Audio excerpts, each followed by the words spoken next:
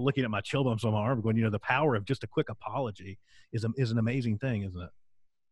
It is really. And also revealing your vulnerability, because you're saying, well, I'm really sorry. I don't have all the answers. I don't know how to do everything perfectly.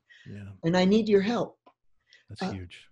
I've seen, it's so hard for people to do that, especially men, because you have this whole, and if you're in a management position, you have all this responsibility.